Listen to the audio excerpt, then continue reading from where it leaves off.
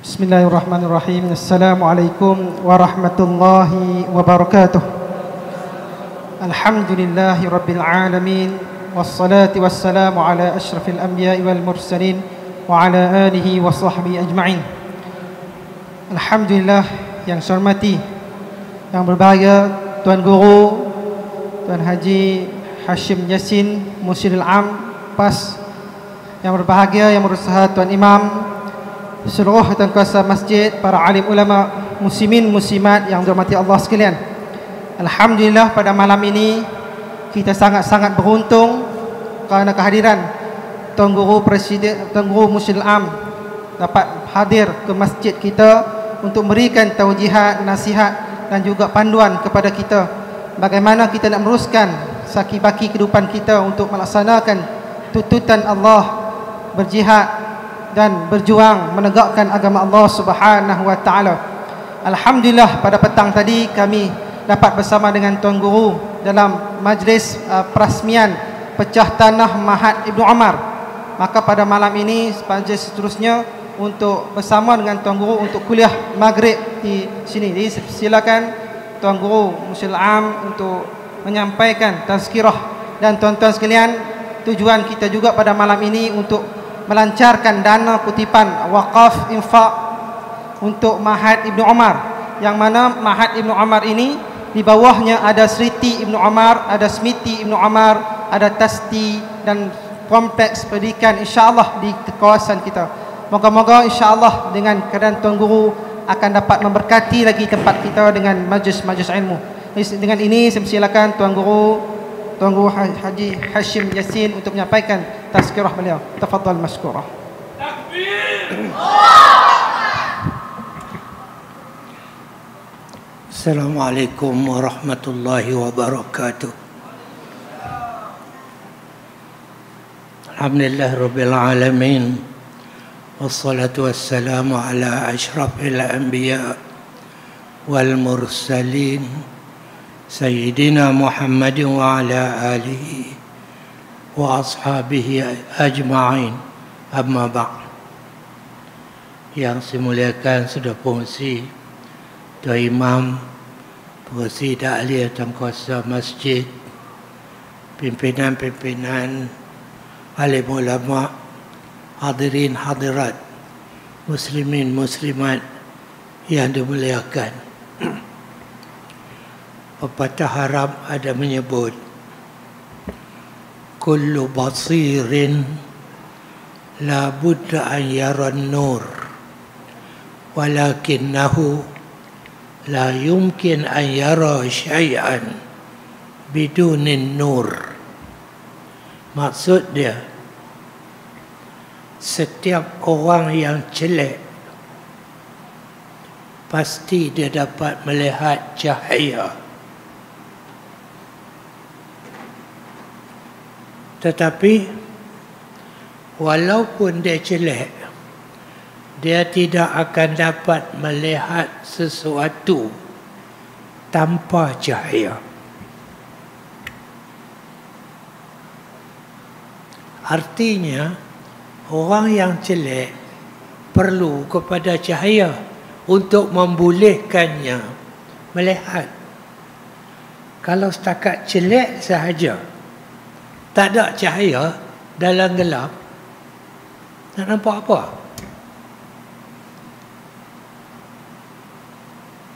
Hakikat ini dijelaskan banyak dalam Al-Quran. Apabila manusia tidak mengambil cahaya, Allahu nurus samawati wal ard. Allah cahaya di langit dan di bumi. Cahaya, panduan, tunjuk ajar, ilmu dan sebagainya mesti datang dari Allah. Siapa yang tak ambil dari Allah, berarti dia celak dalam gelap. Masaluhum kamasalil lazi istawqada nara falamma adaat ma hawlahu zahaballahu binurihim wa tarakahum fi dhulumatin la yubsirun. Sadaqallahul azim. Allah ibaratkan manusia ni seperti seorang yang menyalakan api ubur. Falamma adaat ma hawla, dengan menyalakan api itu dia bagi cahaya sekeliling. Tapi Allah padamkan cahaya itu. Mereka cuba nak menyalakan cahaya, tapi Allah padam. Wa tarakahum fi zulumat. Allah tinggalkan mereka berada dalam kegelapan, la yubsirun, tak nampak apa. Celak dalam gelap, tak nampak apa.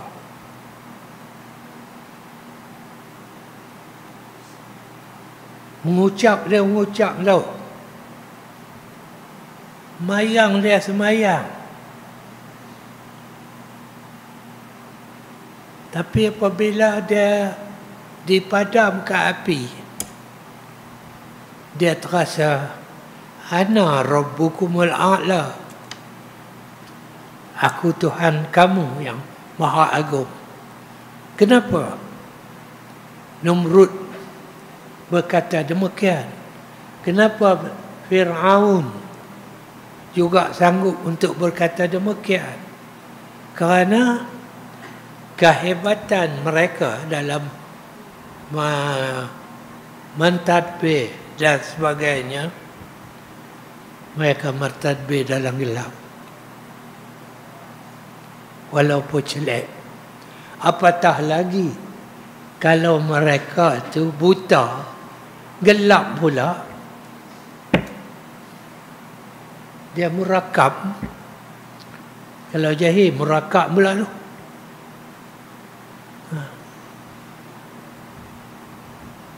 Sebab itu ada pepatah Arab, ada syair Arab yang dipetik oleh Presiden Usaidi dalam buku karangan dia dalam bahasa Arab, Al-Kharitatu Siyasiyah, roadmap politik. Dia petik seekor himar. Himar ni kalde. Kalde ni binatang paling bodoh dalam dunia. Kalau kata lembu bodoh, kalde 10 kali bodoh. Dalam syair tu, kalde ni kata, kalau aku cerdik sikit, aku naik orang tau, bukan orang naik atas aku. Itu ada kesedaran lah. Aku patut naik atas orang. Orang bawa aku. Tapi aku tak cerdik. Aku terpaksa dinaiki oleh orang. Duduk atas belakang aku. Tu aku. No, geng-geng aku no. Jahilun murakkab. Lagi jahil. Lagi teruk daripada aku. Belilah tu kitab tadi tu. Ada syair tu. Tuan-tuan, ini hakikat yang kita berada sekarang.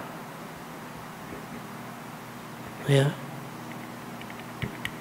Iaitu kita celak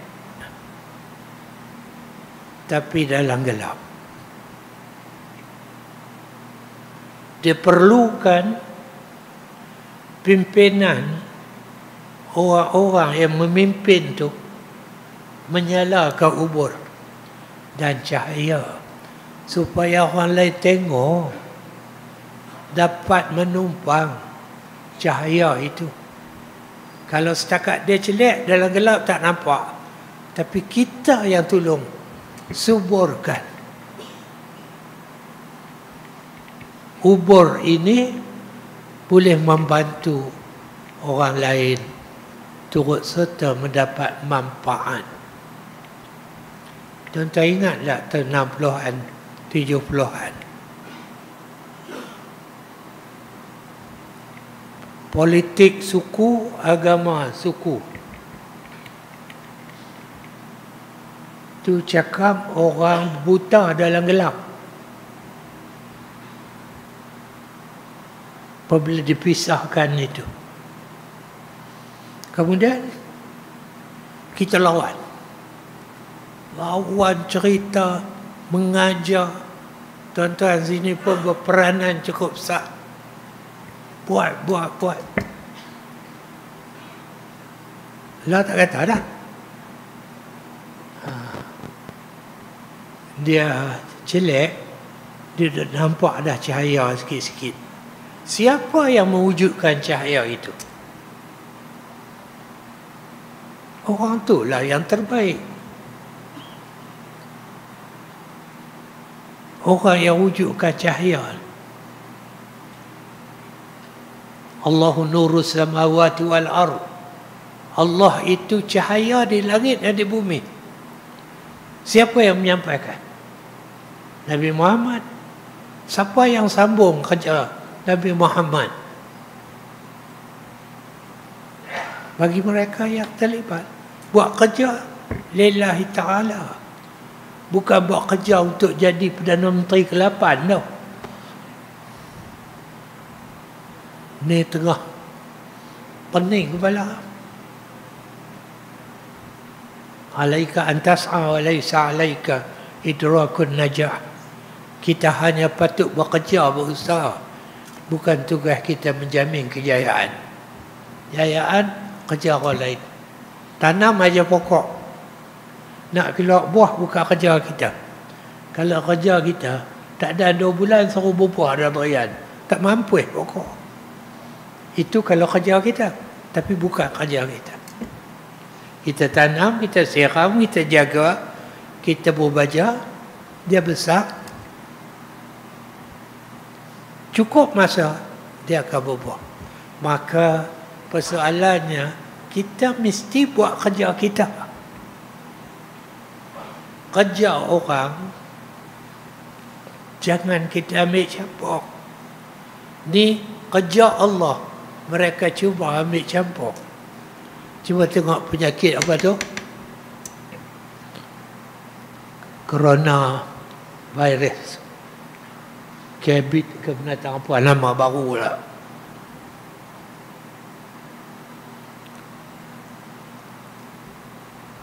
Apabila manusia ni, Presiden China tu, tuan-tuan masih ingat satu kenyataan dia. China telah menjadi kuasa ekonomi, tentera yang terkuat di dunia, yang hampir boleh mengalahkan Amerika. Dia cakap gitu je.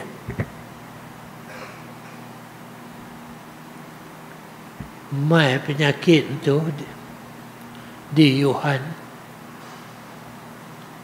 apa jadi? Dia lah ribu-ribu dah mati. Yang diserang pun ratus-ribu. Mau takat kena kat dia tak apa tau. Biar habis bila penduduk Wuhan tu mati ke semua. Janganlah duk main Malaysia. Jangan duk pergi Amerika, jangan pergi England. Jangan pergi negeri Timur Tengah. Tapi tak, dia kena semua. Hal lain tak banyak. Tapi hotel kena tutup.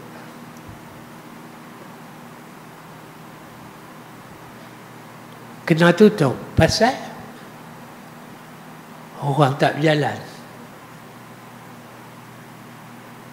Batai habis. Tiket kapal terbang ke bilik hotel ke batal. Ekonomi berudum. Sebab kerja ni kerja siapa? Apabila manusia nak ambil alih kerja Allah, itu dah jadi. Siapa yang akan bahagia? Orang yang mempunyai mata celek berada di dalam cahaya. Siapa? Kita harap kita. Apa yang kita buat ni seperti seorang yang celek berada dalam cahaya. Tuan-tuan dan saudara yang dihormati sekalian, nak bawa manusia untuk jadi celek satu kerja. Dah dia celek, dia tak mau pergi kat cahaya, pun satu kerja juga. Celek, dia tak celek, kita berubat, dia boleh celek. Dan dia boleh celek, nak ajak dia pergi tempat terang, satu kerja lagi. Ini kerja kita yang perlu kita laksanakan. Maka kerja ini bukanlah satu kerja yang mudah, satu kerja yang berat, tetapi Allah janji, ya, Allah janji apabila kita buat kerja ni, kerja yang mulia di sisi Allah, maka Allah akan tolong seseorang itu untuk dia celek berada dalam cahaya. Saya nak bawa satu contoh. Orang celek dalam cahaya. Lepas tu kita bandingkan dengan kita lah. Kita ni dah celek ke? Dah ada cahaya ke depan kita? Saya teringat masa Nabi bersedia untuk nak pergi perang Khaybar dengan Yahudi. Sebab Yahudi mungkin janji. Dia berjanji dalam piagam Madinah, dia mungkin dia pergi pakat dengan Quraisy, pakat dengan Bani Ghatfan, pakat dengan kabilah-kabilah Arab untuk datang menghancurkan orang Islam. Maka Nabi, ya, himpunkan tentera dia. Dia beritahu besok kita akan bertolak ke medan perang. Bendera ni dipegang oleh Nabi. Aku akan serahkan bendera ini kepada seorang yang dia kasih Allah dan dia kasih Rasulullah. Orang tu aku akan bagi bendera. Allah kasih kat dia, Rasul pun kasih kat dia. Jadi orang ramai macam ni, siapalah agaknya. Masing-masing berdoa supaya Nabi besok serah bendera tu dekat dia. Sebab satu jaminan Allah kasih, satu jaminan Rasul kasih. Masing-masing nak, tapi tak berani lebih nak sebut kepada Rasulullah. Saya sepatutnya terima. Saya jasa banyak. Saya itu, saya ini. Dia tak boleh buat itu. Duk besok, orang berimpun. Pagi lagi, orang berimpun depan Rasulullah. Nak tengok siapa dia yang Rasulullah akan bagi. Rasulullah perhati semua sahabat. Rasulullah kata, mana dia? Ali bin Abi Talib.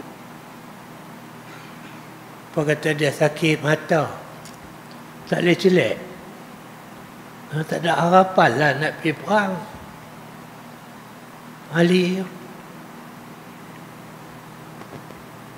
Nabi kata, bawa dia ke sini.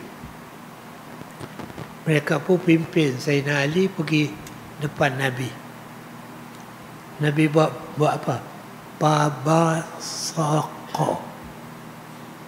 Nabi ludah mata dia. Tu basak. Basak tu meludah. Puih kata Nabi ludah. Hilang sakit.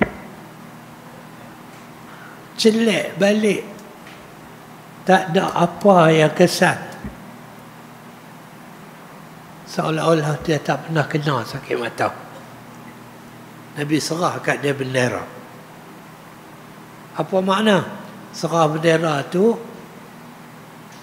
Sayyidina Ali kasihkan Allah, Sayyidina Ali kasihkan Rasul. Allah kasihkan Sayyidina Ali, Rasul kasih Sayyidina Ali. Apabila dua syarat ni sempurna, Ali ahli syurga.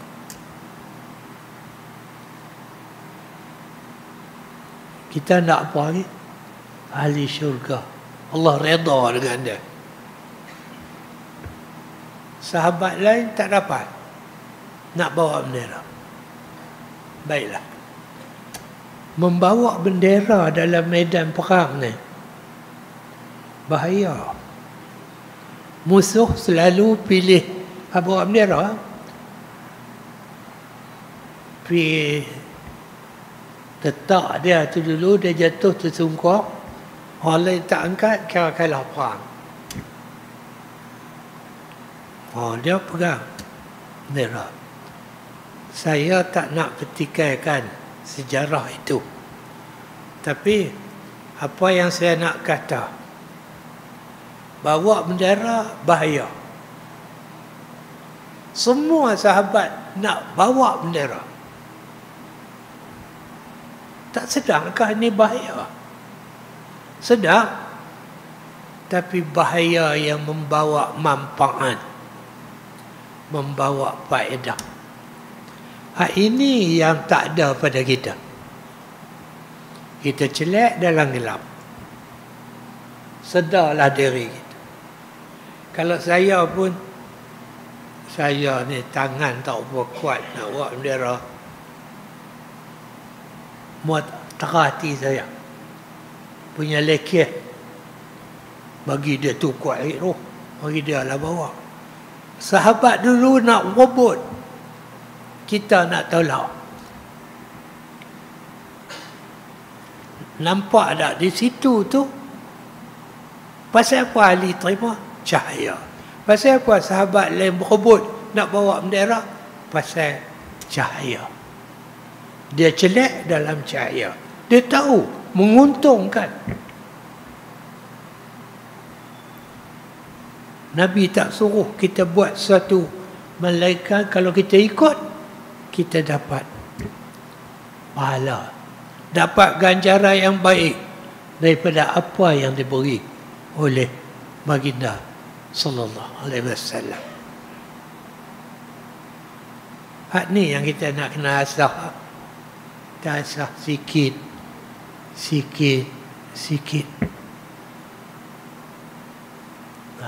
supaya kalau mata kita kelabu, carilah cermin-cermin bagi dia terang. Pergi buang selaput, buh kanta, ikhtiar. Ni zaman kita ikhtiar. Zaman pemimpin duk berebut nakkan kuasa, kita pun rasa yang sama. Itu tak betul. Kamu nak berkuasa pasal apa? Nak buat apa? Adakah kita nak buat ni menuju kepada mencari keredaan Allah atau tidak? Kalau tidak, tak payah. Ataupun kita nak menghalang satu usaha yang dilakukan, yang menampakkan akan menghalang sinar Islam berkembang, kita lawan. Itu betul. Kita tak ada cahaya mata kita pula kelabu. Tak nampak benda. Dia jadi bezalah dengan sahabat dulu. Ya? Jadi beza dengan apa yang berlaku pada sahabat-sahabat dulu. Mereka berlomba. Itu dalam Quran pun sebut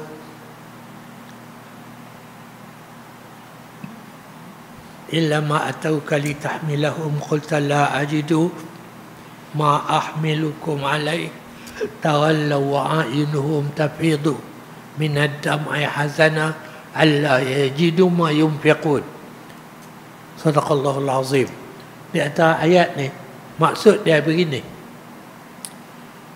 Waktu nak keluar pergi perang, orang sediakan sendirilah, kuda ke, unta ke, senjata, makanan, bawa pergi medan perang. Ada kumpulan yang miskin, tak ada apa. Pergi kat Nabi, dia kata apa? Ya Rasulullah, tolonglah bagi kat kami alat-alat persediaan, kami nak ikut sama dalam medan perang. Nabi kata, la ajidu ma ahmilukum alaih. Itu ya Quran. Tak ada apa yang membolehkan mereka untuk turut serta dalam perang. Ini orang celak dalam cahaya. Kalau kena tang kita, tuan-tuan Laila, saya balik ke Nurio. Apabila ditolak, kamu tak payah pergilah. Kamu uzak, kamu tak ada duit, kamu tak ada persediaan. Nabi kata, kamu tak payah pergi. Balik buat kenuri. Syukur tolak bala. Kita anggap berperang tu bala. Mereka anggap perang tu rahmat. Nak ubah minda ini. Banyak aja. Banyak yang kita kena buat. Tapi insya-Allah dengan pertolongan Allah semua tu boleh berlaku. Ya.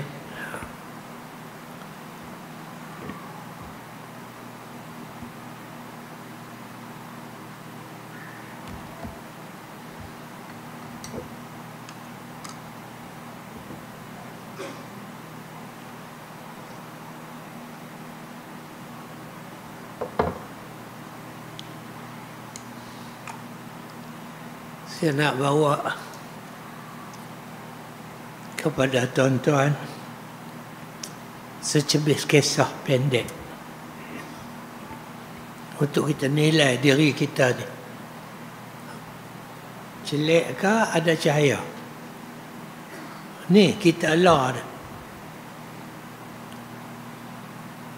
Selepas daripada perang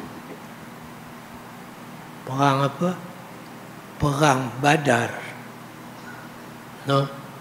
Lepas perang Badar, Quraisy mati 70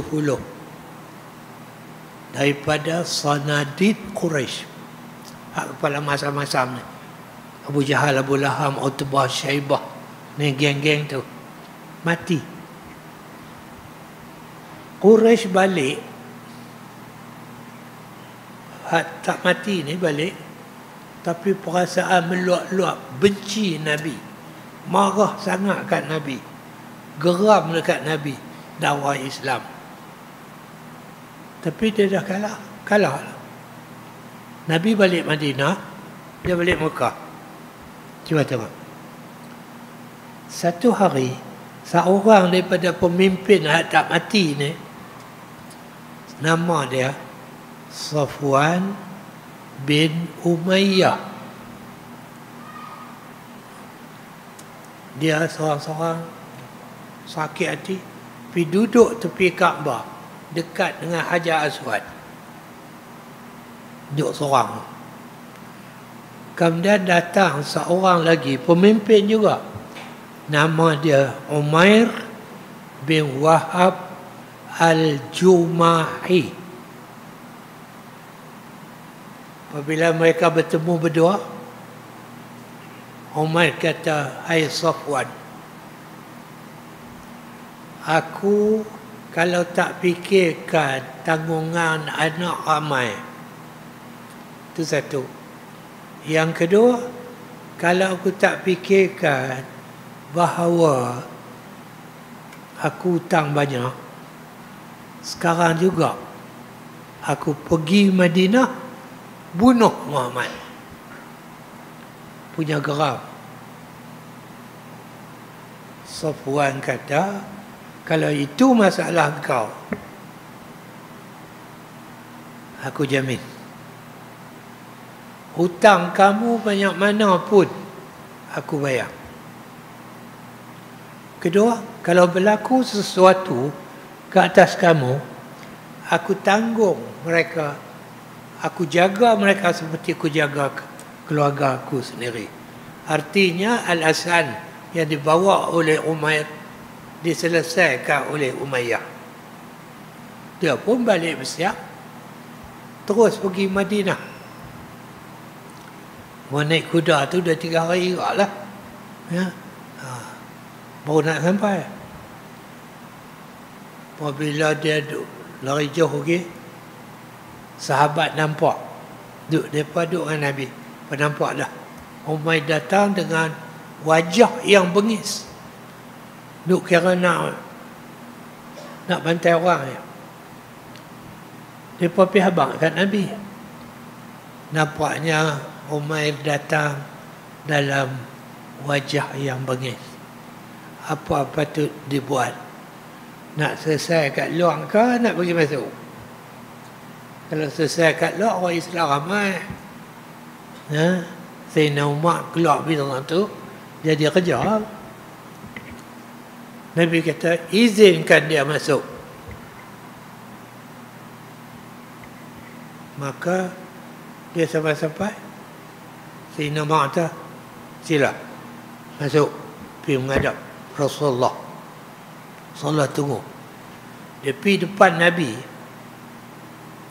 Nabi kata duduk. Dia duduk. Orang Islam, kalau dia bergerak hak yang meragukan, saya rasa saya tak tahu lah.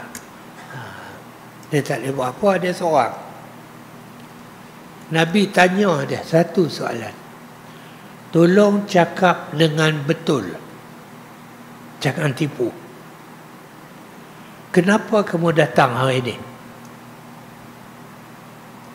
Cakap betul-betul.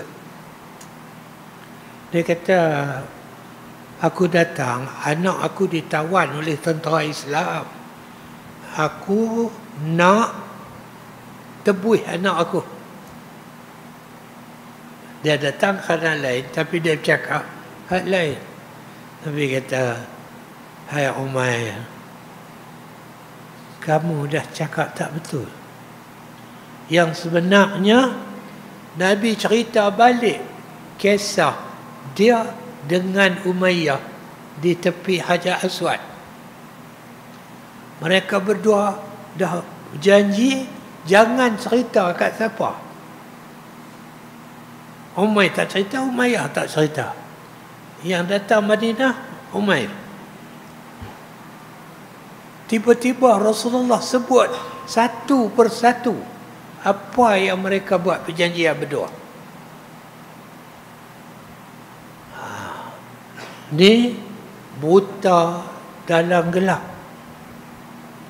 Umair. Dia waktu tu dia terfikir. Dia bukan macam sekarang. Ada had ni.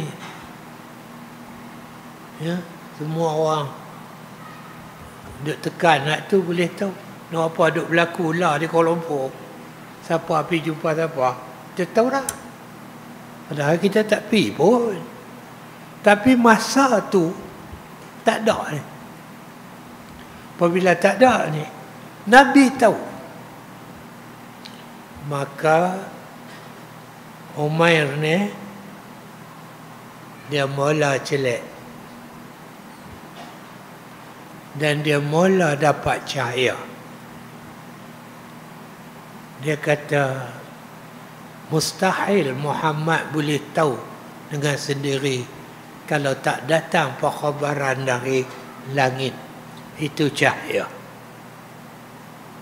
Allah bagi tahu dekat dia. Sebab itu dia tahu cerita apa yang berlaku di Mekah. Muhammad betul, Allah betul. Mengucap terus dia di kala itu juga bertukar daripada buta dalam gelap kepada celak dalam cahaya.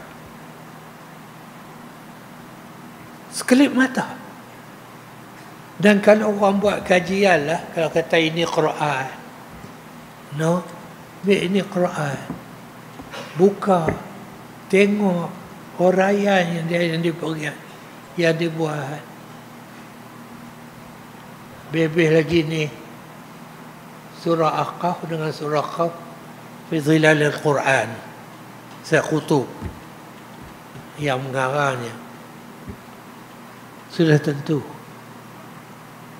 dia boleh bagi cahaya, dia boleh mengubah bagi kita celak, boleh nampak kebenaran itu. Itu satu.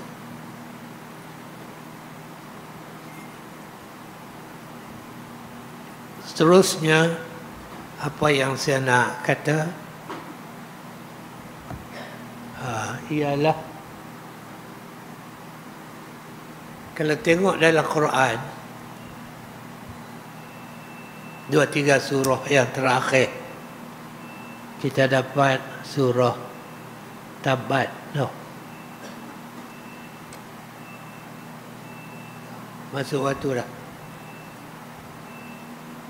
Apabila surah Tabat, selepas daripada itu surah An-Najah,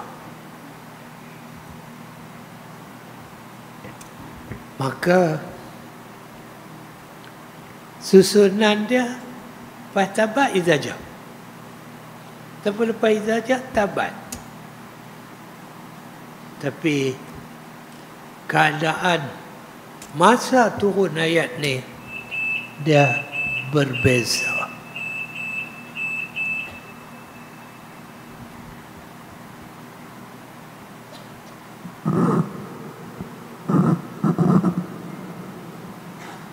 Astaghfirullahalazim allazi la ilaha illa huwal hayyul qayyum wa atubu ilaih. Wa la hawla wa la quwwata illa billahi al-'aliyyil 'azim. Wa la hawla wa la quwwata illa billahi al-'aliyyil 'azim. Allahu akbar,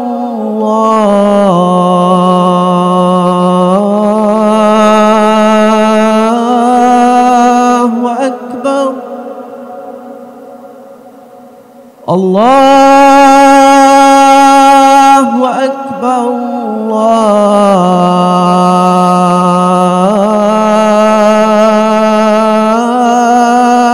Allahu akbar.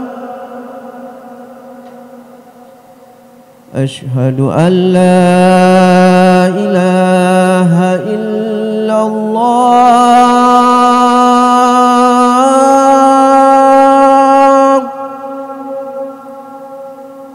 Ashhadu an la ilaha illallah.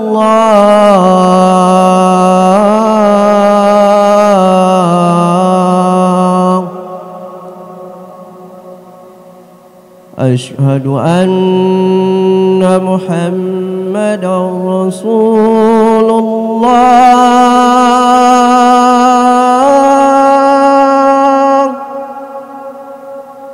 Ashhadu anna Muhammadan Rasulullah.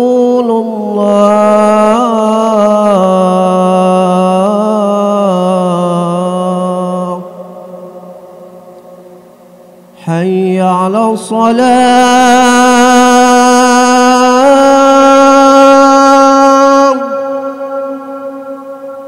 hayya 'ala salat.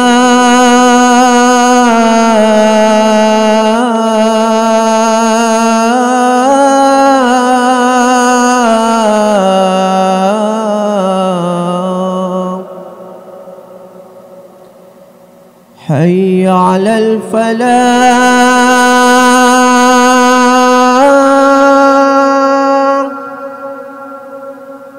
حي على الفلاح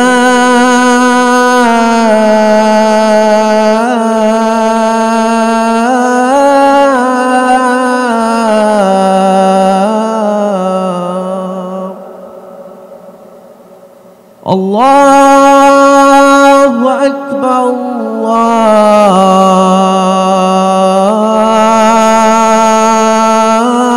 الله أكبر لا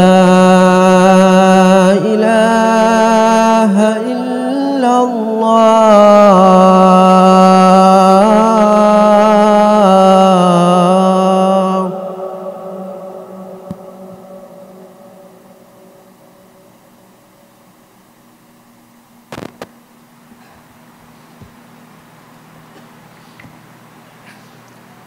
Tuan-tuan dan puan-puan yang saya hormati sekalian, saya bagikan tabat izaja.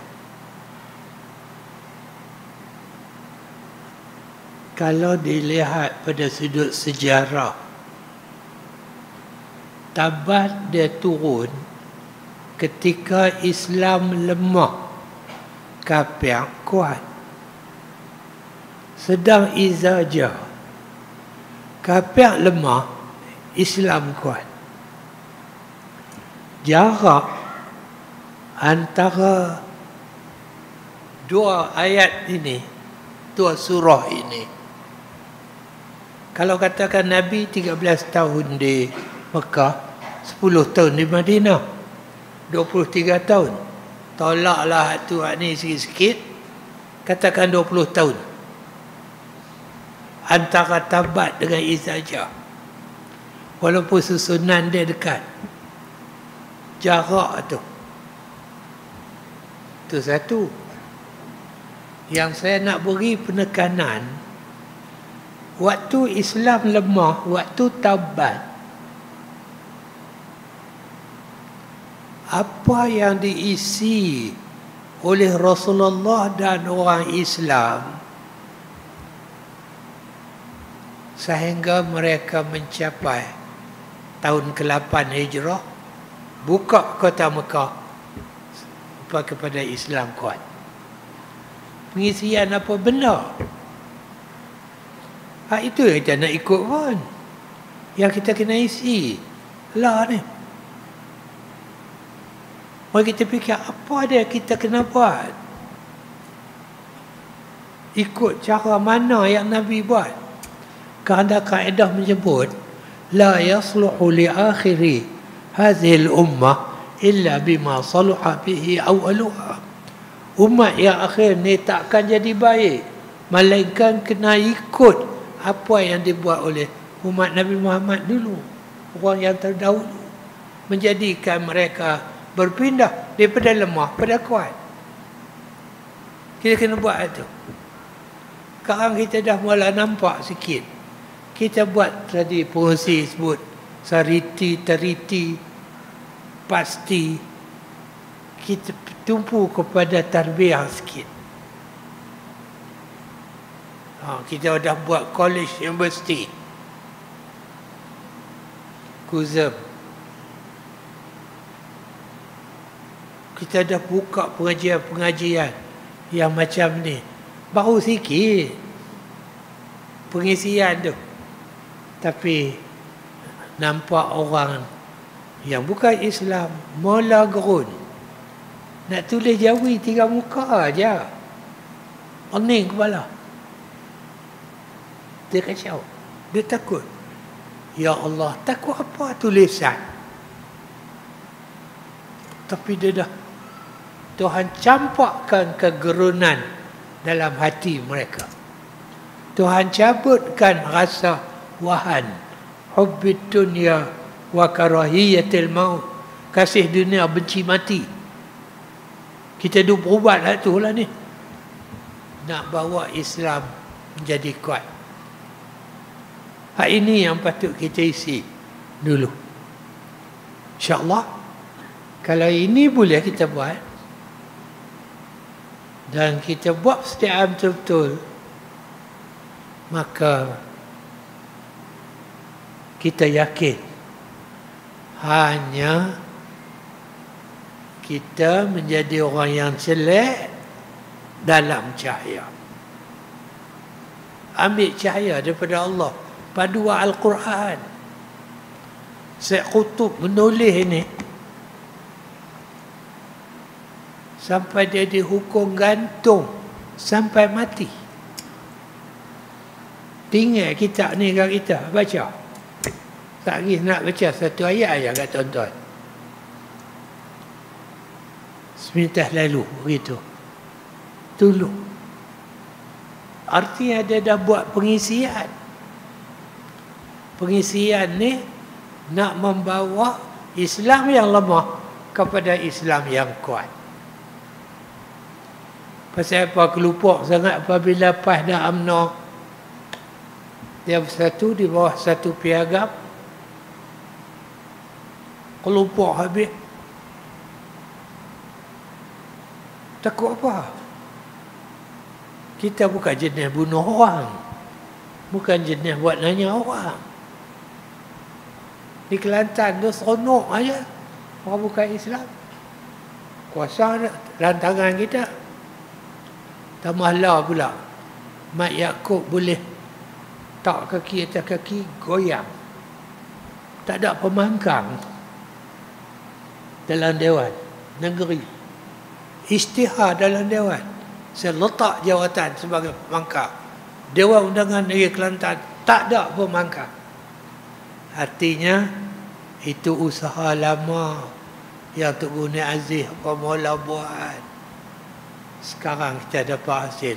Kalau di Kelantan boleh, takkan Terengganu tak boleh, takkan Pahang tak boleh, takkan Kedah tak boleh. Biar orang terasa indahnya Islam tu. Itu kerja pengisian kita. Kita tak nak tipu orang. Kita berjanji, kita tunai janji. Itu orang Islam. Maka dengan sendiri lisanul hal afsah min lisanil maqal. Keadaan menunjukkan lebih baik daripada cakap kosong. Kita cakap kita baik, tapi kita jahat. Tak guna. Cuba kita tak buat jahat. Kita tolong orang. Alhamdulillah. Nampak tu. Orang akan ikut. Inilah. Tumpuan kepada bidang akhlak perlu kita beri perhatian. Tuan-tuan, hampir 20 tahun Nabi mengisi, umat Islam mengisi, nak bertolak daripada lemah kepada pembukaan kota Mekah. Berlaku dalam tu 3 peperangan besar. Peperangan Badar, peperangan Uhud, peperangan Ahzab, Khandaq. Cuba tengok, peperangan Badar 70 kafir mati. Peperangan Uhud dia Islam pula mati 70 juga angka tu. 70 kafir mati Badar, 70 Islam mati Uhud. Menyebabkan orang yang buta dalam gelap, Quraisy, dia kata kat Nabi Muhammad, "Dera wahai Muhammad, dulu kamu bunuh kami 70, sekarang kami balas balik bunuh kamu 70 juga." Apa jawab Nabi Muhammad? Orang celak dalam cahaya dengan orang buta dalam gelap. Qatlakum finnar wa qatlana fil jannah. Orang kamu yang mati dalam neraka, orang kami yang mati dalam syurga. Takkan sama. Memang bilangan sama. 70-70. Tapi orang yang buta dalam gelap, sistem nilai dia rosak. Itu yang dibawa pada sistem nilai Islam. Biarlah aku susah sikit dunia, tapi apa yang aku buat akan diberi pertolongan, balasan, ganjaran untuk hari akhirat. Nabi sendiri pernah menyebut al-kayyisu man dana nafsahu wa amila lima ba'dal maut. Siapa yang orang yang cerdik? Orang yang sentiasa menghitung diri dia, ambil kira, muhasabah diri, dan apa yang dibuat di dunia ini masa dia hidup untuk kepentingan dia selepas daripada dia mati. Apa yang kita buat? Kalau tadi ini pengurusi mengumumkan dia nak buat kompleks Ibnu Umar, orang dah wakaf tanah tahun tu. Saya tanya tadi ni, sekaki berbelas ringgit lah, 2,5 berapa kaki? Serelung 30,000, 60 dekat 100,000 kaki kali dengan 15 berapa ratus ribu. Hamba Allah tu ambil aku wakaf, dia wakaf. Ish, sayang tanah bagi wakaf kat sekolah lebay. Kalau jual lah, mau nak beli kereta macam Menteri Belfire tu memang boleh. Tu nilai Abu Sufyan, nilai Quraisy, nilai orang buta dalam gelap. Tapi tuan tanah ni bagi saya, walaupun dia duduk sakit lah ni, dia celak dalam cahaya. Ambil. Aku wakaf lillahi ta'ala, buatlah kebajikan. Maka puak yang dapat pun macam pengurusi tadi, tuan-tuan tolong norma kita nak buat ni, kita nak buat hak baik semua. Pahala dia tu terus berpajangan.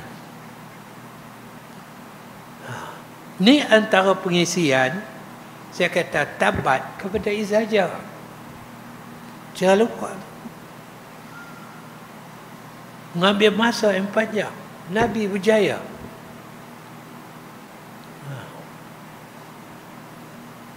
Lepas perang Uhud, Islam kalah. Makna mati 70 orang. Tapi semangat dia tak mati. Mari perang Ahzab. Nabi bersedia berlawan.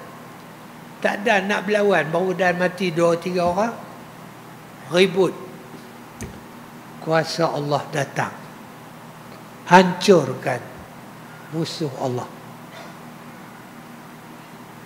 Nabi buat persediaan pada tahun yang 8 Hijrah, nak perang dengan Quraisy.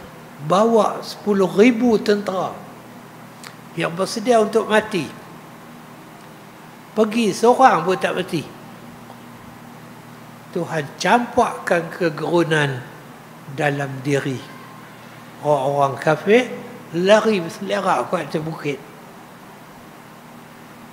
Dan Nabi terus menguasai, hancurkan bahala-bahala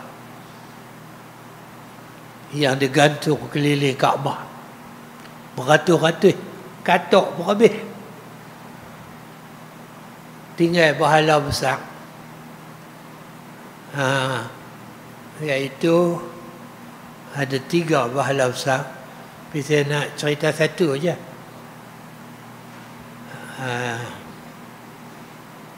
Bahala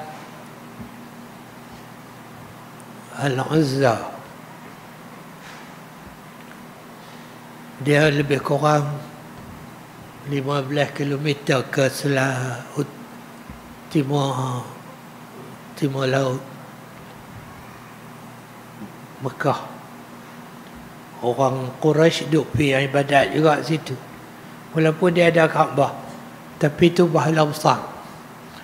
Suruh Khalid bin Walid, Nabi perintah Khalid bawa 30 orang penunggang kuda pergi hancur bahala tu. Mekah dah ditawan oleh Islam, dah diperintah oleh Islam. Khalid pun pergi pengawal di situ tanya, kamu datang buat apa? Aku diarah oleh Rasulullah hancurkan bahala ini.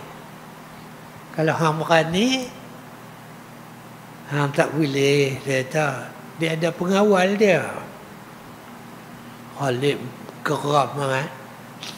Terus dia pergi pecahkan bahala. Dia balik pergi jumpa Nabi. Apa kamu buat? Saya dah pecahkan bahala tu. Ada kamu nampak sesuatu? Dia kata, tak nampak apa? Pecah bahala gitu ya. Belum selesai kerja kamu, pergi balik. Nabi kata gitu kat dia. Dia pun pergi balik. Sampai dekat, keluar seorang perempuan hitam berkilat, bertelanjang pula, rambut kusuk, tak ada apa serat benang pun, tepuk dada, maki hamun Khalid. Khalid pun bunuh perempuan.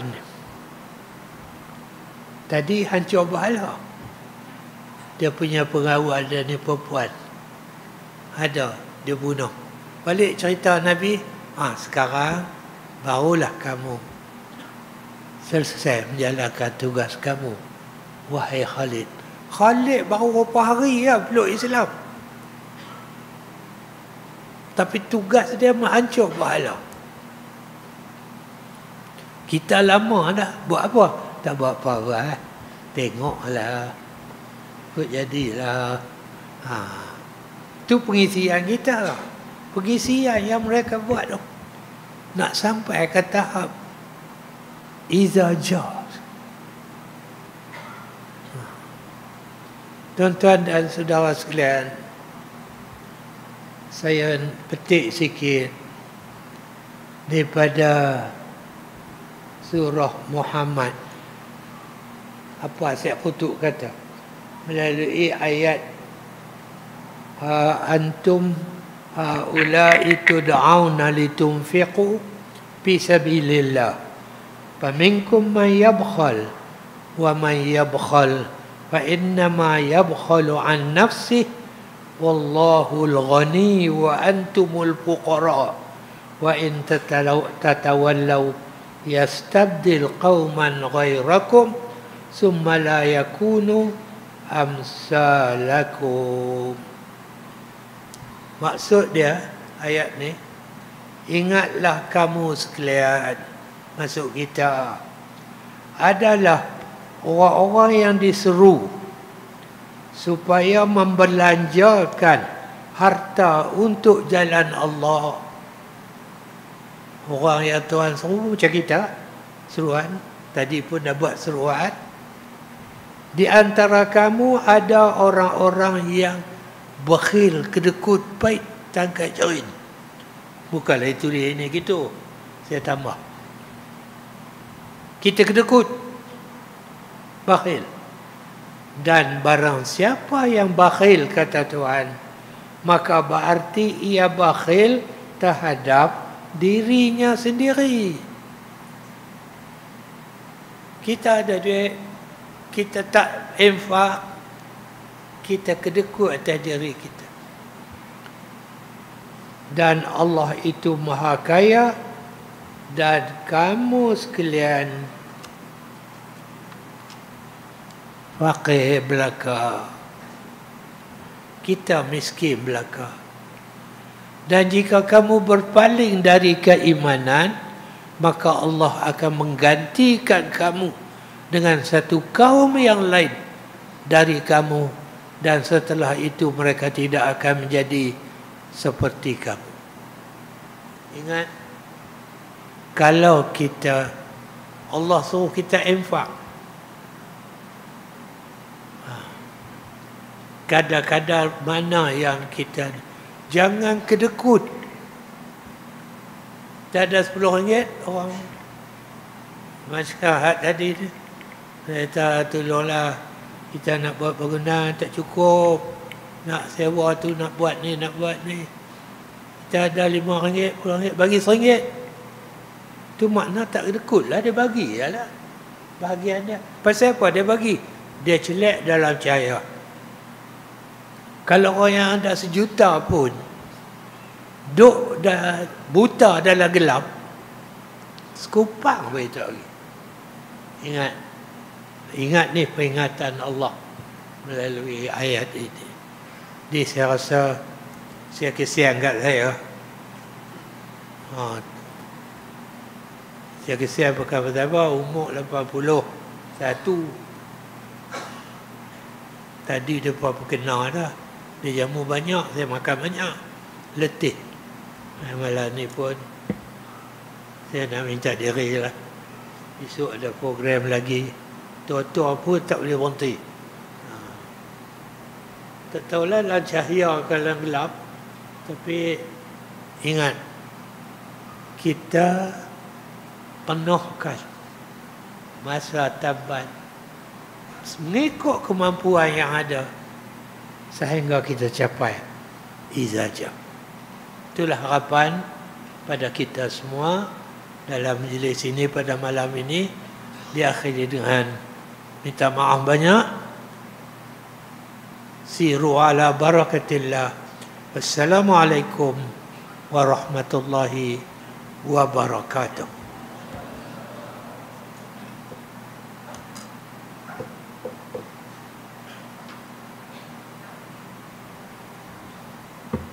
Takbir!